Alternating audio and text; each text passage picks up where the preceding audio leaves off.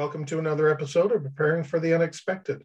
I'm your host, Alex Fullick, and as always, we like to talk about things related to resilience, business continuity, disasters, well-being, COVID, anything that can help you, your organization, or your community prepare for, respond to, and overcome adverse situations. If you'd like to be a guest on the show, please feel free. You can find me on LinkedIn. I'm the only Alex Fullick there, so I'm really easy to find, and I do respond to everything I get. Alternatively, you can find me at alexfullick.com. And one quick announcement, I will be presenting this year at the BCI World Conference in November, and I will actually be doing a keynote speech with Margaret Millett, who you may have seen on the show before. So I'm looking forward to that. I won't tell you what our subject is, not yet, until formal announcements come out, but I can give you the heads up now. Many of you may know who today's guest is. He's back for his 5th appearance, believe it or not. Mark Armour, welcome back to the show. Thank you, Alex. Is this really the 5th time? I can't believe I keep getting invited back. I thought you would have kicked me off the first time. No, actually the first talk ended up going over 3 episodes, if I recall. Sounds about right. So how have you been doing? Can't complain. So those of you who may not know, I went from being Director of Global Business Continuity at Brinks to now being Senior Director of Global IT Governance, Risk, and Compliance. So in my new role, obviously it's expanded to include governance, policy management, risk management, compliance activities. I did get to keep my business resilience responsibilities. And in taking on this new focus, I was able to jettison the technology recovery piece. So it gives me some more focus really kind of on the business facing side. And probably some new insights to share with us too, eh? Some new experiences. Indeed. I mean, some lessons I already knew, and then I'm learning many new ones in the process. So it's been a steep learning curve, but nonetheless valuable, and has still informed my work in the resilience and the business continuity field as well. Hence why it's taken so while to hook up. I know you've been really busy with this change, so I'm glad. I have. I apologize. Your listeners may not know the challenges we had in scheduling and my continued delays and cancellations. But I'm glad we got to this point eventually. So we got here, and we're going to talk about one of your favorite subjects, resilience. Now, I've seen lots of postings and comments on LinkedIn. I'm sure. So I'm going to ask you a straight out question. To you, what does resilience mean? To me, resilience it's a relative measure of an organization's ability to deal with the unanticipated consequences of change. And if you want me to break that down a little bit, then I'm more than happy to do so. Yeah, actually, could you? Because a lot of people, if you ask them what resilience is, the first thing they'll say is, have a business continuity plan or the ability to bounce back. Yep. But your definition was neither one of those. It's quite a bit different. What I think we need to do is I think we need to think differently about resilience, and in doing so, if we think about resilience in this way as being a measure of not being a state, right? Like an organization is resilient or it's not resilient, or a person or a team is resilient versus not resilient. And also if we can get out of this idea that resilience is kind of an objective measure. As long as you've done X, Y, Z, you're taking very specific steps, you will have achieved either improved resilience or gotten you to this state that you want to be. And instead think of it in terms of, like I said, it's a relative measure. So resilience is not something, at least in today's world, that we can measure objectively, right? We can't put everybody against a measuring stick and say, well, you sit here on the scale and somebody else sits here. My belief is all we can really say is that an organization's level of resilience is better or worse in comparison to some other organization or some group of organizations. But there are we're off script already. I told you, we said before we started, after one question, we'd be going off script. It's what we do. Already are. Well, then what do you have to say about some of these measurements that we see on So, coming from vendors, how do you measure your resilience, and whether it be operational, organizational, or even individual, and they've got these scales and things that list, you've got business continuity plans, you had an exercise and you change your BCP. So now you're further ahead in your resilience. What do you have to say about those kind of things? I look at those really as compliance driven measures, right? So where in some cases we've taken a methodology or a business continuity life cycle or some kind of overall resilience framework, if you will. The measures that these vendors and others are using are really against that yardstick of where are you in the life cycle? Where are you in the maturity model in relation to your execution against those activities that are driven by the methodology or the life cycle? I personally have not seen any evidence that the life cycles that we've developed for business continuity and that have now evolved to encompass resilience deliver anything in terms of better outcomes when disasters and disruptions occur. If there is such evidence, I welcome anybody to please share it with me. I think most of the methodologies and the frameworks and the life cycles that we see out there really drive program implementation, right? They're the activities that people want to follow so that their program at least is consistent with some kind of third-party standard or some kind of agreed upon approach. But those measures don't really tell you anything about really whether the actions you're taking, whether it's performing a BIA, developing a plan, maybe running an exercise or a test. They don't really tell you anything about whether those activities and the work you're doing in those spaces are actually contributing to improved resilience or contributing to an improved level of that measure of resilience. That needs to be a completely separate measure. If you do want to utilize that framework for your program, perfectly fine. Just be completely aware that all you're doing is measuring the activities you're performing, not the actual outcomes that you're supposed to achieve from performing those activities. Does that make sense? To me, it does. Okay, good. Sometimes I ramble and I worry about whether it just makes sense to me and I'm the only person in the room that's crazy enough to understand it. There has been one that people that or vendors or organizations measure your resilience, and yet I can't wrap my head around. Well, measure against what? Because to your point, it's a lot of it's compliance or audit driven, which means I'm measuring against this list that has a start and an end.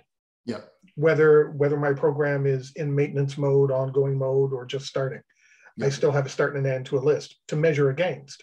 Yep. Yep. But if you're measuring your it's not suggested to do that, then how can you measure something that you can't even see, feel, touch, or even document? It seems a contradiction.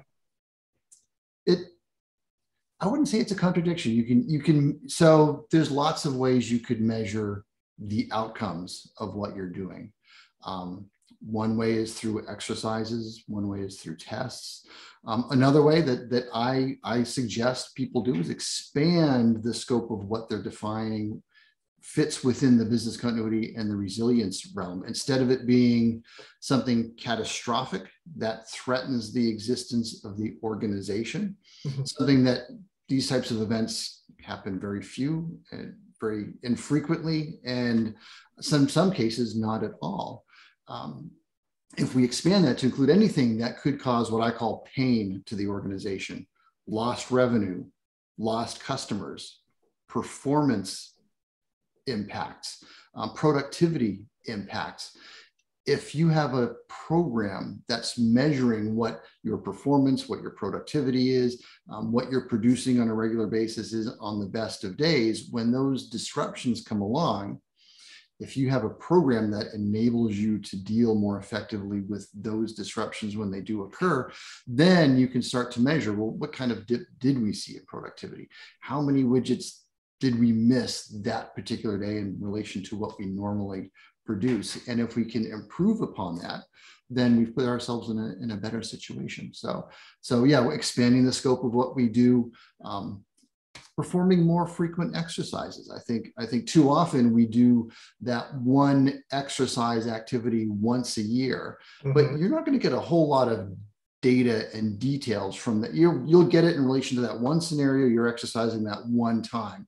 You might do another scenario the following year, which will give you a whole host of additional information. But if you're doing these things more frequently, and I'm a big fan of like micro simulations of, 15, 20, 30-minute activities, exercise activities with smaller groups, so that you can put them on people's calendars, right? If it's not 30 people, including 10 executive level folks, maybe it's one executive and a small team of 10. You could probably get that done in half an hour. You could schedule it a week ahead of time, do a very quick, rapid simulation, throw some randomness and some chaos into the mix, and you've got some data. If you do this, just say once a month, at the end of 12 months, at the end of a year, think how much more data you have. And think again about, in my view, how much more objective that data is. I guarantee you that if you're just doing this once a year, really the lessons you learn are going to be very specific to that scenario and all of the effort that you put into to test the response to that specific scenario going into it. If, however, as a business continuity or a resilience professional, you're not doing all of this upfront work around injects and scenario details, and instead maybe just Google the term disaster and whatever comes to the top of your results list, that's your scenario for the day. Maybe you've got scenarios in a hat and people pick them at random. Maybe you use dice or a spinner to come up with random levels of impact. That way everybody's kind of playing with the same limited view of what's about to happen. And if we do it that way, again, at the end of that 12 months, if you've conducted 12 exercises, you now have a whole host of data matched up against very different scenarios, right? Unplanned scenarios, very random activities. And that will that can better inform what you need to do to improve than the data you're going to get out of a single exercise over that 12-month period. Yeah, contradiction wasn't the right word I should have used there, but you still addressed it perfectly. Okay. And that little micro exercise, I've done a few of those. Okay. Since I took your adaptive course. So everybody watching, that's a little nugget that you're going to learn. And Mark just explained it really, really well. Thank you. It's pretty fun. What was your experience doing that, Alex? I find them fun. Okay. I think, and people find them, even though you are still trying to get information and get people to understand things and increase their awareness and participation, et cetera, et cetera, et cetera. I think people find them more fun too, because they're short. Yep. They don't have, if you're having something big, like some organizations do with their big, whether it be a tabletop or a simulation or anything, the bigger they are, the more people plan. Yeah. And they'll start meeting ahead of time, because they want to know the scenario. But if you have these short ones, I find people tend to just kind of throw things out there. Oh yeah, that's an interesting one. What would we do? And then right off the bat, I've already identified a gap and nobody said a word. And Exactly. you've already got benefit from it. Yep. So I find them really easy. And I plan on doing one with my business continuity advisory groups, and they don't know that. I'll keep it between you and I. Yeah. You brought up a good point though, right? Which is so often when we do these things once a year, we kind of want them to go a certain way. And I do believe there's a big part of artificiality that's built into those, because you are kind of developing a scenario. And a lot of people are probably pre-planning and pre-staging stuff so that things go well, right? They don't fail. Whereas if we're doing this not necessarily as a test, but hey, it's an opportunity for us to practice. It's an opportunity for us to work together as a team and figure out what would we do if some unforeseen, unanticipated situation were to befall us. Then it becomes more fun. And again, I think it sets a better expectation that we're not going to grade you based on what you do or how you come out of this particular scenario, but instead we're using it as a learning opportunity and a practice opportunity. Yeah, and that makes all the difference. Yeah, People are no longer fearful of, oh my God, I'm going to fail. my boss is going to look down on me, or the VP is going to be mad with us, that kind of thing. So makes a big difference. Exactly. So we talked about what your thoughts on resilience is. What are some of the misconceptions people have about resilience? Where do I start? that much, huh? Yeah. There's again, I think I already mentioned one, which is we think of resilience as a state, right? Mm-hmm. That you're either resilient or you're not resilient. And I think we need to overcome that and understand that really any organization has some level of resilience. It might be very minimal. If you stack it up against other organizations, maybe it's not particularly good, but in relation to maybe other organizations, it might be relatively robust. And if we can think of it that way, I think we put ourselves in a better place. I think another misconception is really, let's talk about people, because this is another maybe pet peeve of mine, or something that I see a lot. There's this belief that if we can improve the resilience of the individuals within an organization, that's going to result in a more resilient organization. And I don't think that's true. I think what you will get is an organization made up of more resilient people. But if those people, if they don't have any connection, if they aren't unified around the organization's mission, if they don't have strong relationships, and if something does go wrong, those relationships are very fragile, then if they're individually resilient, that means that they're probably going to abandon the organization and focus on their own personal resilience and not the resilience of the organization. If, however, you have strong connections and relationships within your organization, if people do buy into the vision and the mission of that organization, that creates a more resilient organization, such that if something does happen that's unforeseen and causes great disruption, people are quickly going to come together as a group and say, how can we get this business back up and running? Because we do believe in the services and the products that we deliver. We do want to deliver for the customers that we support. That's how resilience is achieved, and not through. And again, I'm not saying that we shouldn't focus on individual and personal resilience. I think there's value in that, but I don't think we should push it in terms of contributing to the organization's resilience. I think there's two different efforts with two different outcomes. So what about culture then? Does that play an impact more on the individual resilience or the overall organizational or resilience? How does that play a part? Now we're diving into some deep territory, right? if we're talking the organization's culture, then absolutely that's a part of the organization's resilience. And if it isn't a culture that fosters strong relationships, if it doesn't foster that support of the organization's mission and its objectives and achieving for the customers that it serves, then that's going to result in a relatively weak level of resilience. But I said this is we can go very deep here, because there's other cultural factors that contribute to that organization's resilience. What's the community that it operates in, and what's the culture of that community? And when I say community, it could be the local community that business operates in. Maybe it's a metro area, maybe it's a rural area.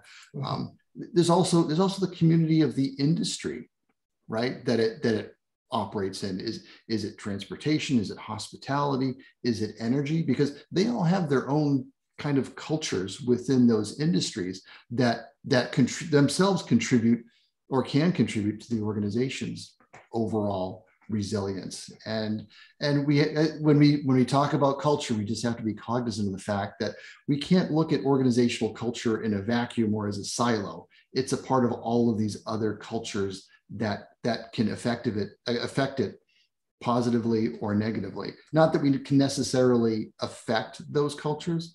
Sure, if you're a big player in an industry, you might be able to drive a culture within the broader industry. Yes, if you're a big player in that local community, maybe you can have some positive impacts on the culture. But if you are just a relatively small player, your influence is probably going to be limited But if you have that awareness, you can perhaps compensate for it within your own organizational culture. That's interesting. I'm glad you pointed that out, because a lot of times when you hear about resilience and an organization's culture, it's all internal. But you just brought up some good examples where to create that, if I'm understanding correctly, to create a really good culture, you also have to look externally. Yes. Yep. For sure. Yeah, you have to realize that you are a player in all of these communities, right? Mm-hmm. And yeah, if without it, and I think this gets to the question that you asked, which is what's a misconception? And I think, I don't know if I call this a misconception, but I think this is a problem intrinsic in our approach to business continuity and resilience, is we so often think of disruptions in terms of how it impacts us and our organization. And we fail to consider that, well, any event that significantly disrupts organization could also affect the community that we operate in, could also be affecting the industry that we operate in, could be affecting our customers. And the result of which is it changes their demand for our products and services, what they need from us and the services that we produce. And that's why I think so often, I won't say programs fail, but they struggle because they predict. Perfect example is COVID-19. 2019, what were we all planning for in terms of a pandemic? How are we going to deal with a short staff situation? Well, that's very narrow-minded, because we're only thinking in terms of, well, if we can't get employees into our work, how are we going to continue to operate and deliver services for our customers and products? But if we're talking about a pandemic, and now we have 2 years of hindsight to rely on to know this is the case, if we're dealing with a global pandemic, well, it's not your employees, it's your customers or your clients' employees. It's the community that you operate. It's all of your competitors and their employees. It drastically changes the dynamic and the environment that you're operating in. We've seen this time and time again over the past 2 years, that organizations weren't dealing with just losing workspace because people couldn't come into the office. They weren't just losing the ability to operate in say a retail environment or a restaurant or a hospitality environment. They were dealing with the effects of people weren't traveling, right? People weren't coming in and sitting in restaurants. They wanted to get their food delivered curbside. People weren't going into a bookstore. They were going online. So a lot of these organizations had to pivot and find new ways to satisfy their customers' needs and demands in this new world. And it had absolutely nothing to do with dealing with how they're going to deal with a short staff situation. Well, I went down a rabbit hole there. Hopefully everybody's still awake. Oh, I'm sure they are. Do you have anything else you'd like to say on resilience? Because I know I've got another question for you. We're going to record that separate, because that one I'm going to let you loose. All right. I can't wait. Yeah. Do you have any final thoughts you'd like to convey regarding resilience? Let me stop and think for a second. Personal resilience. No, I mean, the only thing that I will add, and this becomes obvious as a theme in what I've covered so far, is a big part when we talk about resilience is relationships. Mm-hmm. So again, getting back to what I said, you can be personally resilient, but really how you contribute to an organization's resilience is the relationships you have within the organization. And there's somebody in the employee health and safety space that I follow. His name is Dr. Todd Conklin. He mentions making the development and maintenance of professional relationships a program strategy. So I think so often we think of relationships as something that's simply a byproduct of the work that we do, right? I need to go get support for the plans that I need to develop, or the exercise activities. So I'm going to go meet with this person and we'll form a relationship. I think we need to turn that around, and we need to first and foremost establish positive relationships.